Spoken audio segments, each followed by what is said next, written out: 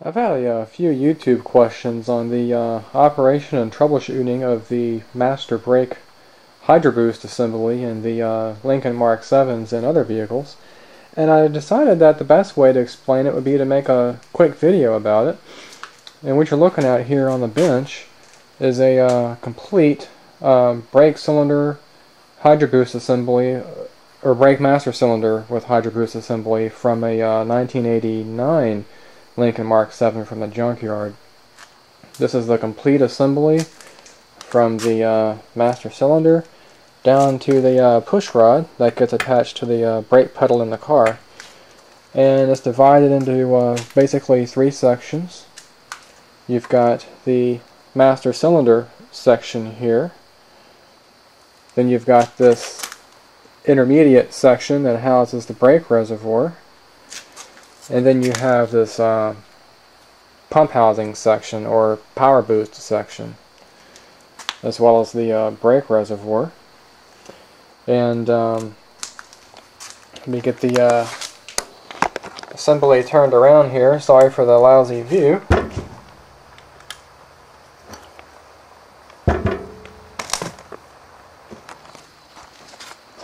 And that's the underside of it. Here you've got the ABS valve body assembly, which is attached to the left-hand side of the master cylinder.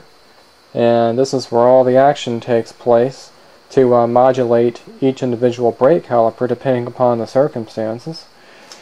And here's the pump motor assembly that builds up pressure inside. And you've also got the pressure cutoff switch. So when you first turn the key on, the pump turns on, building up pressure until it reaches a calibrated value for the pressure switch. Once that's reached, the switch opens up a relay and turns the pump off. And let me turn this around again. Wish I had a helper to turn this around so I can talk about it. What that pump does is it builds up pressure here, pumps up fluid into this thing right here, which is called an accumulator. And what's inside here is a bladder, and it's charged with high pressure nitrogen, and that pressure forces the fluid back down to provide boost to the braking system, much like you'd have on a regular car with a vacuum booster. Instead of having a vacuum booster, it's all done electrically with the high pressure pump. This charges to about, I think, 3,000 psi to provide the correct boost. And as you can see, it's showing its age. It's got a lot of corrosion around here, which is typical, and also around where it mates up to the assembly down here. And when you're troubleshooting these things, when you're having some brake issues, 9 times out of 10 the problem is going to be in one of two places. It's going to be in a failed accumulator, or it's going to be, if you can see, a bad pressure switch back here. When the pressure switch goes bad, it'll usually fail closed, unfortunately, and that'll make the pump motor run continuously, even with the key off. This is a critical safety item. So the power to the pump motor goes to a relay, but that relay is actually directly attached to the battery with a fuse link. That way there's nothing getting in the way of the flow of the current of this thing. You know, you can have a bad ignition switch or other components of the electrical system going bad, but having it directly connected to the battery is your best shot at giving a reliable service. So if the pressure switch is bad, the pump usually runs all the time, and that's your first clue. The second clue is if you have your brake light come on continuously every time you actuate the brake pedal, that's usually a telltale sign that the accumulator here is not allowing enough pressure to build up. The pump runs, charges up a little bit, and when the pump turns off, it just comes right on back out again, and you end up with a slightly hard pedal. It's not really ever able to reach the design value of 3,000 pounds. And that part is, the accumulators are most often what fail because it's a moving part. You have a diaphragm in there, and the diaphragm has to be flexible. And over time, it just, like anything else, kind of gets hard and cracked, and the gas leaks out and becomes less and less effective over the years. But they are replaceable. A lot of people don't know that they are. You can buy remanufactured pump assemblies with the motor, the switch, this pump body, and the accumulator all together, but that's usually a lot of money.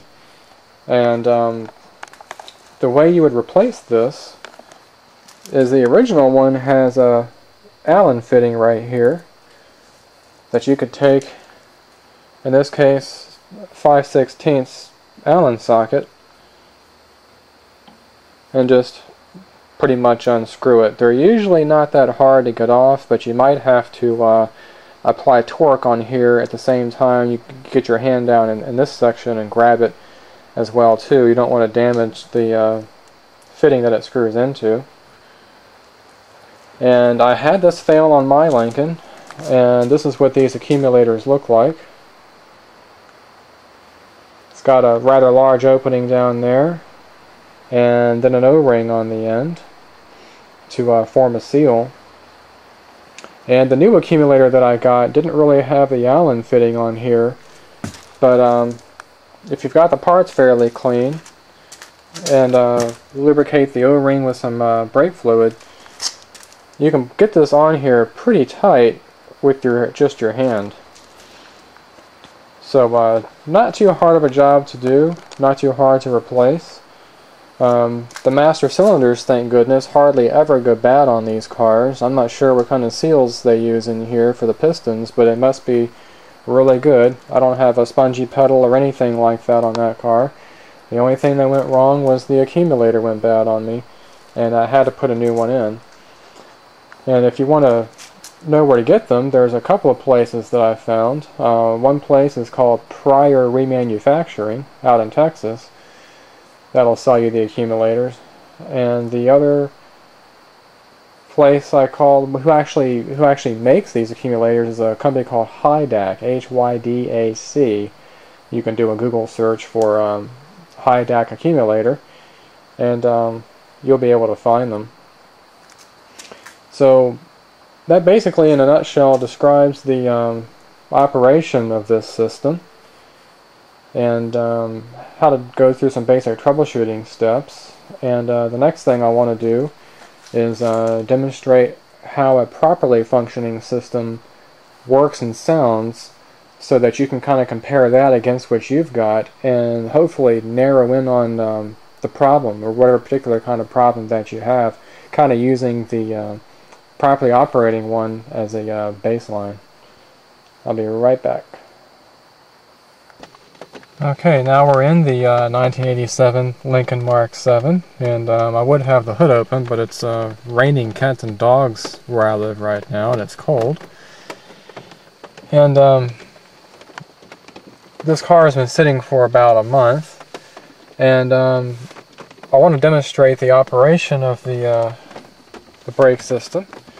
And so what you'll do is, when you turn the key to the full on position, what you'll hear, or what you'll see, is the red brake light come on for a few seconds, as well as the, I think it's over here, the anti-lock brake system overhead warning light come on. And that's going to remain on until the accumulator has reached full pressure and the car is ready to be driven. Hopefully you can hear that pump over the rain, so I'll go to full on.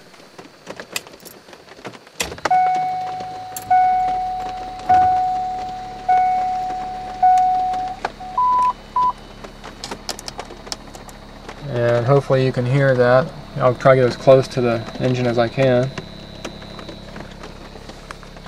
You see the anti-lock brake light is on,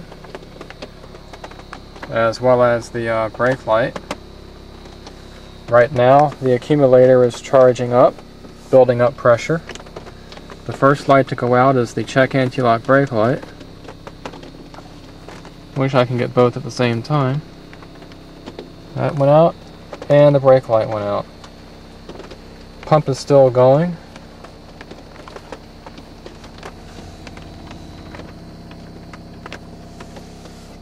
And now what we'll do is you should be able to, if the system's working properly, you should be able to deep press the brake pedal about 3 times, and then you'll hear the pump energize, but you'll never see the brake light come on or the check anti-lock brake light come on.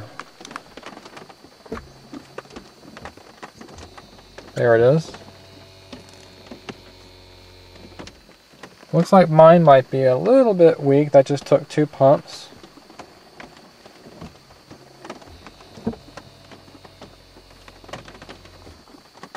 I hope you can hear this in the video as this happens. So now we're fully charged. We'll depress the brake.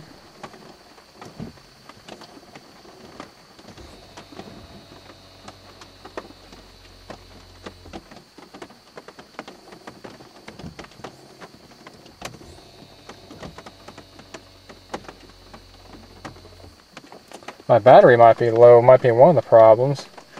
And then of course the brake light. We'll pump it again.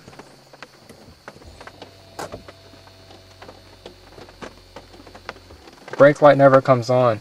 So what's happening is as I pump the pedal and I use the build-up pressure inside the pressure accumulator, this pressure falls down to a certain value, closes the pressure switch I was just talking about, clicks the relay, which turns on the pump motor, builds the pressure back up, and the process kind of repeats itself. If the pressure gets low enough to a critical value, then the brake light's going to come on to let you know that you don't have the actual design pressure. You'll still be able to stop the car, but you'll more than likely lose the anti-lock brake function, and the pedal might be a little harder to depress. Not to mention that if it's operating like that, you're going to use the pump a lot more than you should, and it'll wear the brushes out of the motor just that much faster. So we'll go ahead and shut down.